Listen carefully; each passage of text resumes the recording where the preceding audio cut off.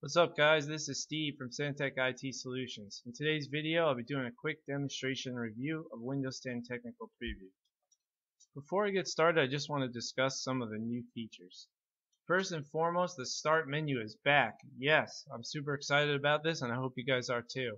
Can't wait to show you guys this a little bit later.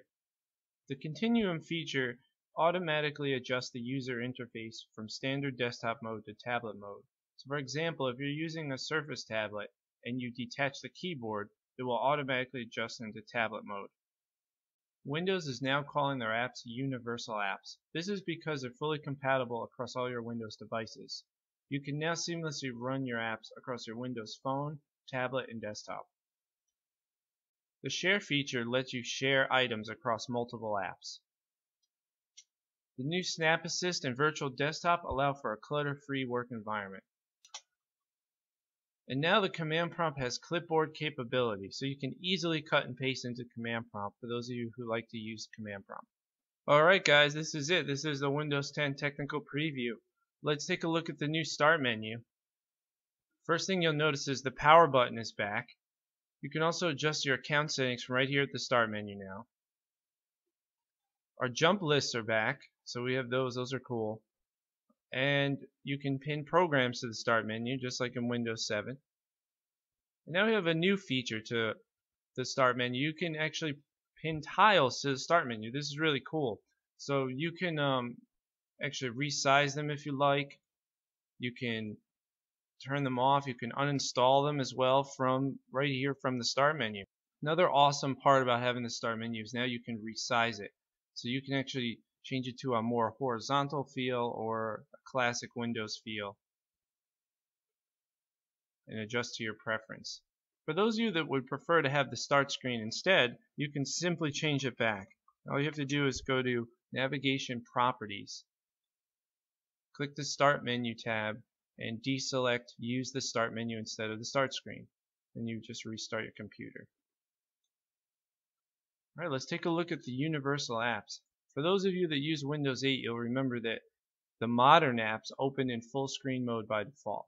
Well, that no longer happens. Now it opens in its own window, which is awesome. You can switch it to full screen if you like, and then you can always switch it back.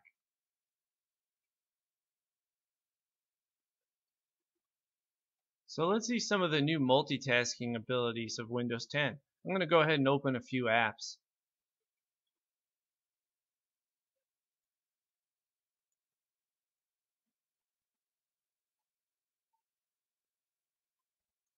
This is the new Snap Assist feature. When you snap an app to the left or right of the screen, it automatically assumes you'd like to snap another app.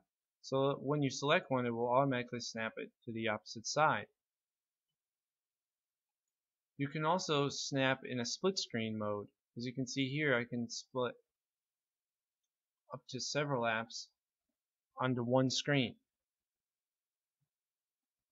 Another neat feature is the task view. There's no more arrow flip in Windows 10, that's gone, but instead we'll use virtual desktops. So I'm going to go ahead and add a couple virtual desktops. And I'll show you how those work in a moment. So this is our first desktop, and we have some programs running here. What I'm going to do is switch to our new desktop and open up some other programs.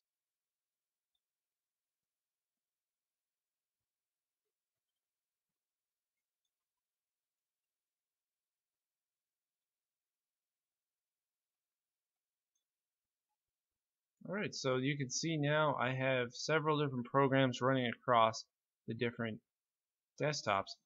On my first desktop we have these 4 apps running. On the second desktop we have the notepad running here. So as you can see, when you're actually on your desktop, you'll see what apps are open across all desktops. And if you select one, it'll bring you back to its designated desktop. Command prompt now has clipboard compatibility, so I can cut and paste anything I'd like into the command prompt. I'm going to go ahead and show you guys that right now.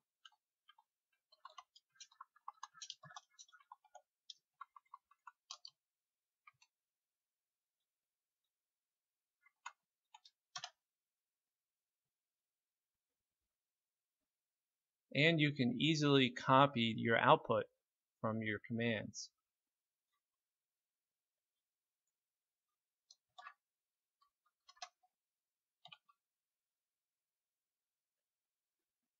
I just want to thank you guys for watching my video, and be sure to subscribe to my YouTube channel.